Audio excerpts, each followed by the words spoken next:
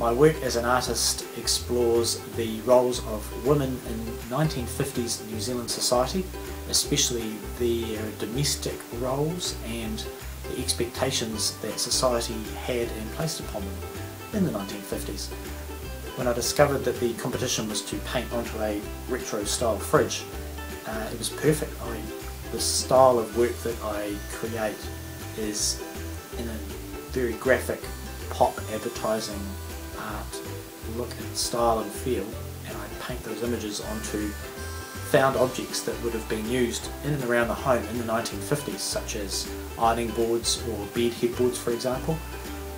So what better to paint on a beautiful 1950s style retro fridge than the image of a 1950s retro housewife.